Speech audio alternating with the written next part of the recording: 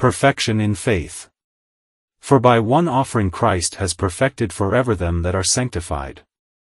Hebrews chapter 10 version 14. Think of this morning's text, the Lord will perfect that which concerns me.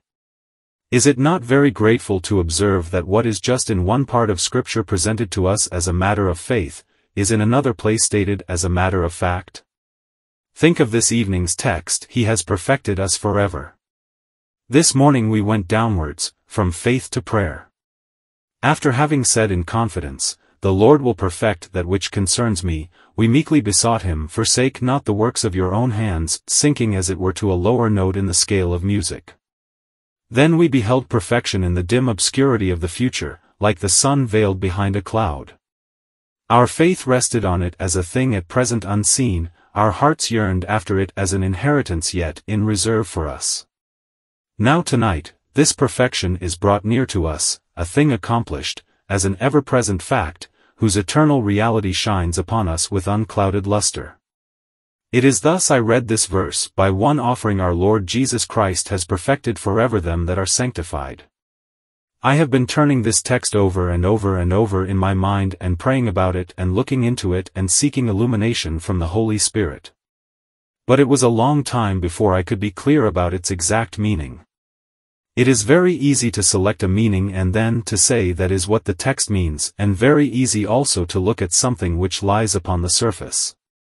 But I am not quite so sure that after several hours of meditation any brother would be able to ascertain what is the Spirit's mind in this particular verse, by one offering Christ has perfected forever them that are sanctified. When I was trying to find out what this meant, I thought I would read the chapters before it, and if I should happen to find out any word that should seem to be the key to this verse, I would then under the Spirit's guidance, seek to open this lock and mystery with the picklock which was there furnished to me. Well, I read the chapters and I did find out a word which seemed to me to explain the whole of this verse. You must have patience with me, while I try to show you what I think it means. Then I think it will stand out in a very clear and glorious light. First, the condition of the child of God, what he is. He is a sanctified person, them that are sanctified. Secondly, what Christ has done for him, he has perfected forever them that are sanctified. First, then, the children of God are here intended, under the term, sanctified. They are described as sanctified persons. What does this mean? We usually say there are two meanings to the term, sanctified. One is, set apart. God has set apart His people from before the foundation of the world, to be His chosen and peculiar inheritance. We are sanctified by God the Father. There is a second signification, which implies not the decree of the Father, but the work of the Holy Spirit. We are sanctified in Christ Jesus by the Holy Spirit when He subdues our corruptions, imparts to us graces and leads us onward in the divine walk and life of faith. But the word here, I think, includes both of these senses. And I must try, if I can, to find a figure which will embrace them both. And what is the apostle speaking about? In the 9th chapter he is speaking about the tabernacle and the candlestick and the table and the showbread and the sanctuary and the golden censer and the ark of the covenant overlaid with gold and the pot of manna. He is talking about priests and about priestly things and holy things. And he is declaring that all these things of which he speaks were sanctified things, but that though they were sanctified things, they wanted to be made perfect by the sprinkling of blood. Now, I believe, the sanctification of our text is to be understood in this sense. There were certain golden vessels that were used in the sanctuary which were never used for anything else but for the service of God. They were set apart, they were made holy, and they were kept strictly to be the vessels of the sanctuary of the Lord God. They were sanctified things.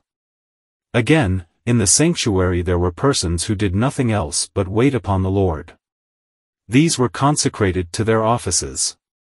For God chose the tribe of Levi, and out of the tribe of Levi He chose the house of Aaron. These persons were chosen and then they were prepared. They underwent certain ceremonies and many washings, and so they were made ceremonially holy. And these priests were therefore sanctified persons, because they were set apart, dedicated and reserved to the special service of the Lord God. Now, brethren, that is just what you and I are and what we ought to be. We are sanctified persons, that is to say, we are chosen by God to be the peculiar vessels which He will use in pouring out His mercy. We are to be the special priests whom He shall employ in His divine worship in this world. No man had any right to take wine for his own drinking and drink it out of the golden cups of the sanctuary. If he did so, he did it to his own destruction, witness Belshazzar. He took the cups and the golden candlesticks and so forth and used them in his debaucheries, and lo, he was swept away, and the handwriting on the wall foretold his doom. Even so, beloved, Christian men are not to be used for anything but for God. They are a set-apart people. They are vessels of mercy. They are not for the devil's use, not for their own use, not for the world's use, but for their Master's use. He has made them on purpose to be used entirely, solely and wholly for Him. Now, that is what is meant in this text by sanctified. We are sanctified persons, set apart for God's use, consecrated just as the vessels, the cups, the candlesticks and the tables and the altars of the sanctuary, were sanctified unto God and set apart for His service. And I said we that are priests are sanctified persons, not because of any holiness in our character, seeing there were some of them that were not holy in their character. My text does not touch character, it touches position in the sight of God. We are not perfect in character, any one of us, we are only perfect in position. There were, too, men who officiated as priests before God, namely the sons of Eli, who committed sin and iniquity before God. And yet they were set apart for God's service, mark you. And when they offered the sacrifices as priests, because they had been washed with water and sprinkled with blood, they were officially accepted as being sanctified persons. Now, brethren, the children of God are sanctified persons, to offer spiritual sacrifices unto God through Jesus Christ, and we have no right to do anything else but serve God. What, you say, have not I to attend to my business? Yes, and serve God in your business. Am I not to look after my family? Assuredly you are, and serve God in your family. But still you are to be a set-apart person. You are not to wear the white robe nor the breastplate, but still you are to think of yourself as beings as much a priest as if the breastplate were on your breast and the white robe about your loins, for you are priests unto Christ and His Father. He has made you a peculiar generation, a royal priesthood, and has set you apart for Himself. Now, I think that this first head of my sermon gives you an inkling of what the rest must mean.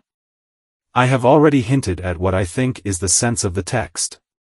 I have explained, I suppose, clearly enough in what sense we are a sanctified people, as understood in this verse. We are chosen and set apart and reserved to be God's instruments and God's servants, and thus we are sanctified. 2. Now comes the second thing, in what sense are we to understand that Christ has perfected these that are sanctified? Why, just this. When the golden vessels were brought into the temple or into the sanctuary, they were sanctified the very first moment that they were dedicated to God. No one dared to employ them for anything but holy uses. But they were not perfect. What did they need, then, to make them perfect? Why, to have blood sprinkled on them. And, as soon as the blood was sprinkled on them, those golden vessels were perfect vessels, officially perfect. God accepted them as being holy and perfect things, and they stood in His sight as instruments of an acceptable worship. Just so was it with the Levites and the priests. As soon as ever they were set apart to their office, as soon as ever they were born, in fact, they were consecrated, they belonged to God. They were His peculiar priesthood. But they were not perfect until they had passed through many washings and had the blood sprinkled upon them. Then God looked upon them in their official priestly character, as being perfect persons. They were not perfect in character, I repeat, they were only perfect officially, perfect in the sight of God. And they stood before Him to offer sacrifice as acceptably, as if they had been pure as Adam himself. Now, then, how does this refer to us, and what is the meaning of this text, that by one offering Christ has perfected forever them that are sanctified? Turn back a moment or two. You will find in the 9th verse, Now when these things were thus ordained, the priests went always into the first tabernacle, accomplishing the service of God. But into the second went the high priest alone once every year, not without blood, which he offered for himself and for the errors of the people. Mark here. The first meaning of my text is this. The child of God is a priest, and as a priest he is sanctified to enter within the veil. He is now permitted to go into the place which was once within the veil, but which is not so now, because the veil is rent in two. But the high priest could not go within the veil, because he was not perfect. He had to be sprinkled with the blood, and that made him officially perfect. It would not make him perfect merely to put on the breastplate, or to wear the ephod. He was not perfect till the blood had been sprinkled upon him, and then he went within the veil. But when next year came round he was not fit to go within the veil till blood was sprinkled on him again. And the next year, though he was always a sanctified man, he was not always, officially, a perfect man. He had to be sprinkled with blood again. And so, year after year, the high priest who went within the veil, needed afresh to be made perfect, in order that he might obtain access to God. Here is one sense of the text. The apostle says that we who are the priests of God have a right as priests to go to God's mercy seat that is within the veil. But it were to our death to go there unless we were perfect. But we are perfect, for the blood of Christ has been sprinkled on us, and, therefore, our standing before God is the standing of perfection. Our standing, in our own conscience, is imperfection, just as the character of the priest might be imperfect. But that has nothing to do with it. Our standing in the sight of God is a standing of perfection. And when he sees the blood, as of old the destroying angel passed over Israel, so this day, when he sees the blood, God passes over our sins and accepts us at the throne of his mercy, as if we were perfect. Therefore, brethren, let us come boldly. Let us draw near with a true heart in full assurance of faith, having our hearts sprinkled from an evil conscience and our bodies washed with pure water. The apostle brings in the 22nd verse of this 10th chapter, one inference which I have just drawn from my text. In having access to God, perfection is absolutely necessary. God cannot talk with an imperfect being. He could talk with Adam in the garden, but he could not talk with you or with me even in paradise itself, as imperfect creatures. How, then, am I to have fellowship with God and access to his throne? Why, simply thus: the blood of Christ has perfected forever them that are sanctified, and consequently we have access with boldness to the throne of the heavenly grace and may come boldly in all our time of need. And what is better still, we are always perfect, always fit to come to the throne, whatever our doubts, whatever our sins. I say not this of the priest's character. We have nothing to do with that at present. We come before God in our station, not in our character, and therefore, we may come as perfect men at all times, knowing that God sees no sin in Jacob and no iniquity in Israel. For in this sense Christ has perfected forever every consecrated vessel of his mercy. Oh, is not this a delightful thought, that when I come before the throne of God, I feel myself a sinner, but God does not look upon me as one? When I approach him to offer my thanksgivings, I feel that I am unworthy in myself. But I am not unworthy in that official standing in which he has placed me. As a sanctified and perfected thing in Christ, I have the blood upon me. God regards me in my sacrifice, in my worship, yes, and in myself, too, as being perfect. Oh, how joyful this is! And there is no need a second time to repeat this perfecting. It is an everlasting perfection. It allows a constant access to the throne of the heavenly grace. That is one meaning of the text. Again, a little further on, our apostle, in the 9th verse, he sprinkled with blood both the tabernacle and all the vessels of the ministry. They were all sanctified vessels, you know, but they were not perfect vessels till they were sprinkled with the blood. And almost all things are by the law purged with blood. And without shedding of blood is no remission. It was therefore necessary that the patterns of things in the heavens should be purified with these. But the heavenly things themselves with better sacrifices than these, and so forth. Now, beloved, the vessels of the sanctuary, as I have said, were sanctified the moment they were put there, but they were not perfect. God could not therefore accept any sacrifice that was touched with the golden tongs or that lay upon the brazen altar, so long as those golden tongs and the brazen altar were imperfect. What was done to make them perfect?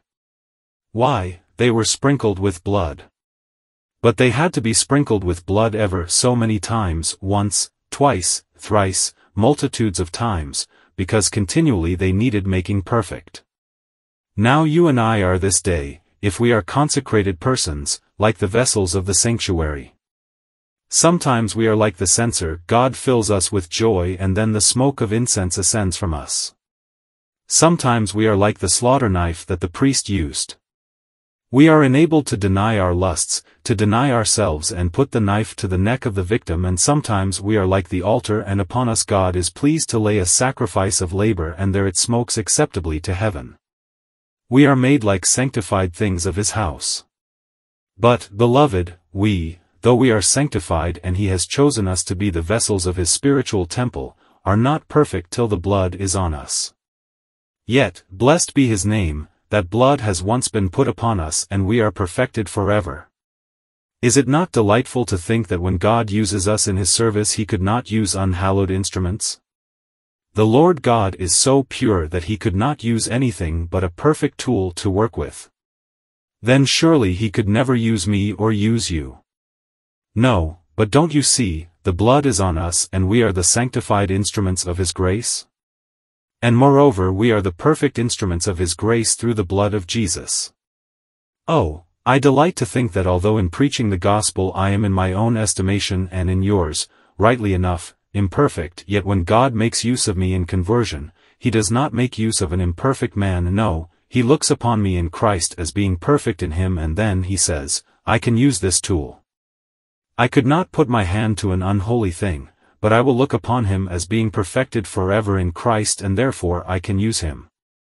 Oh, Christian, do try to digest this precious thought. It has indeed been precious to my soul since I first laid hold upon it. You cannot tell what God may do with you, because if he uses you at all he does not use you as a sinner, he uses you as a sanctified person. No, more, as a perfect person. I will repeat it.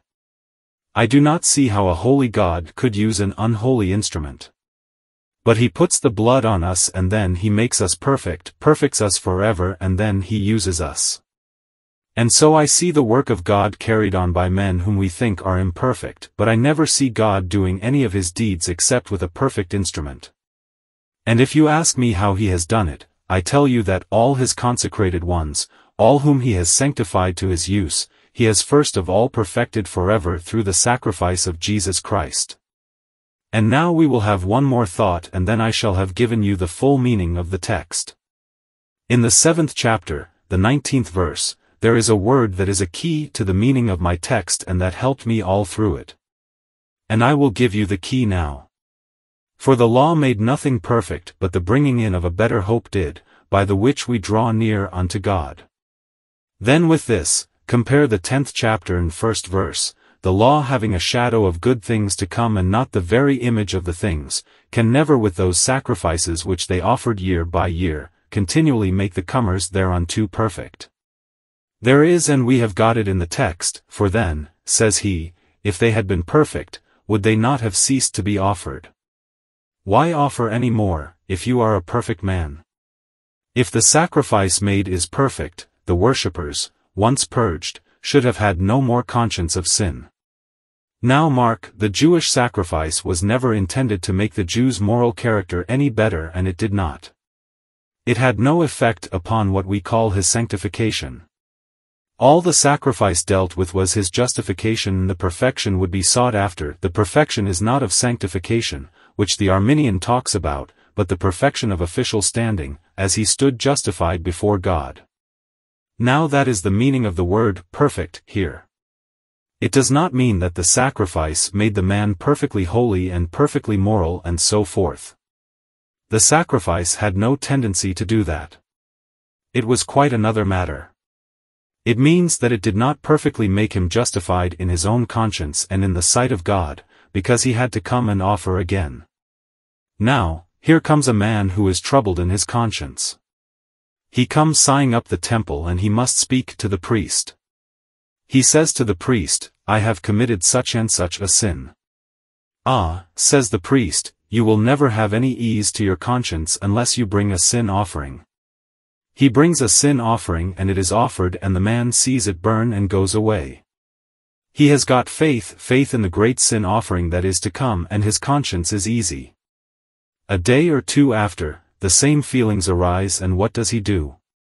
He goes to the priest again. Ah, says the priest, you must bring another offering. You must bring a trespass offering. He does that and his conscience grows easier for a time. But the more his conscience gets quickened, the more he sees the unsatisfactory character of the offering he brings. At last he says, I am so uneasy, oh, that I could have a sacrifice every hour. For do you know, says he, while I can put my hand on the head of the victim, I feel so happy when I come to see it slaughtered and the blood flowing, I feel so easy. But I do not feel perfect. I will even go up to the temple, he says, that there I may live. He sees a lamb slaughtered in the morning and tears of joy are in his eye. Oh, says he, I have seen that lamb. And when I saw the blood of that lamb flowing, I felt so rejoiced. Noon comes. Ah, says he, my sins arise again. I have got a conscience and where can I get relief for it? And off he went to the temple. And there was another lamb in the evening, because God well knew that the sacrifices were themselves imperfect, only a shadow of the great substance, and that his people would need to have the service renewed, not only every year, but every day, no, every morning and every evening. But now, beloved, behold the glory of Christ Jesus as revealed to us in our text. Those sacrifices could not make the comers thereunto perfect. They could not feel in their own conscience that they were perfectly justified, and they wanted fresh offerings.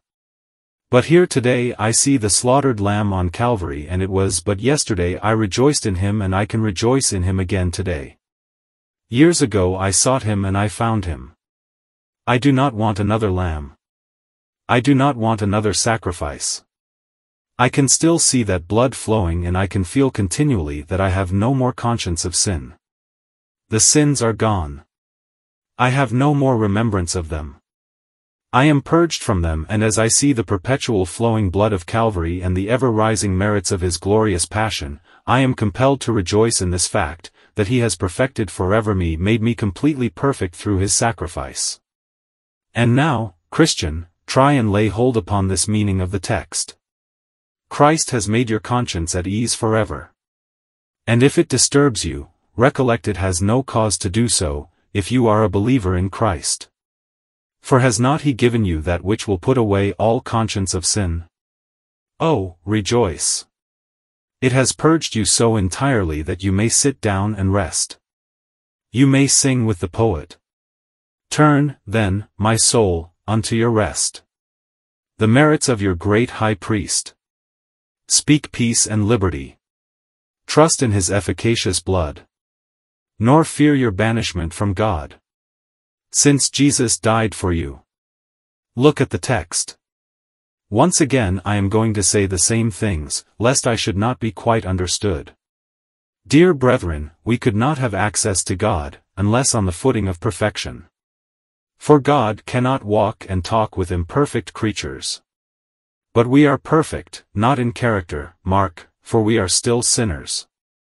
But we are perfected through the blood of Jesus Christ, so that God can allow us to have access to him as perfected creatures. We may come boldly, because being sprinkled with the blood, God does not look on us as unholy and unclean, otherwise he could not allow us to come to his mercy seat. He looks upon us as being perfected forever through the one sacrifice of Christ. That is one thing. The other was this. We are the vessels of God's temple. He has chosen us to be like the golden pots of his sanctuary. But God could not accept a worship which was offered to him in unholy vessels. Those vessels, therefore, were made perfect by being sprinkled with blood. God could not accept the praise which comes from your unholy heart. He could not accept the song which springs from your uncircumcised lips, nor the faith which arises from your doubting soul, unless he had taken the great precaution to sprinkle you with the blood of Christ. And now, whatever he uses you for, he uses you as a perfect instrument, regarding you as being perfect in Christ Jesus. That, again, is the meaning of the text, and the same meaning, only a different phase of it. And the last meaning is that the sacrifices of the Jews did not give believing Jews peace of conscience for any length of time. They had to come again and again and again, because they felt that those sacrifices did not present to them a perfect justification before God. But behold, beloved, you and I are complete in Jesus. We have no need of any other sacrifice. All others we disclaim. He has perfected us forever. We may see our conscience at ease, because we are truly, ready and everlastingly accepted in him. He has perfected forever them that are sanctified. Now, what have I to do, but to turn to you and ask this one question, and I have done. Are you a sanctified person? I have known a man say sometimes to a believer, "Well, you look so sanctified, you are one of those sanctified fellows." Well, if they said so to me, I should say, I wish you would prove it. What can be a more holy thing than to be a sanctified man? And what a more happy thing? Let me ask you, then, are you sanctified? Says one, I feel so sinful, that I do not ask you. I ask you whether you are set apart to God's service. Can you say, "Dear Lord, I give myself away. 'Tis all that I can do. Take me just as I am and make use of me. I desire to be wholly yours"? Do you feel that for you to live is Christ? That there is not any object you are living for but Christ, that Christ is the great aim of your ambition, the great object of all your labors? That you are like Samson, a Nazirite, consecrated to God? Oh, then, remember that you are perfected in Christ.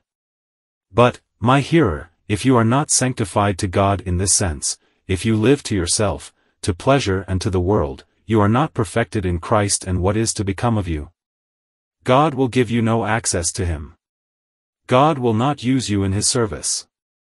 You have no rest in your conscience, and in the day when God shall come to separate the precious from the vile, he will say, "Those are my precious ones, who have the blood on them." But these have rejected Christ, they have lived to themselves, they were dead while they lived, and they are damned now they are dead. Take heed of that. And may God give you grace to be sanctified to God, and then shall you be forever perfected through Christ.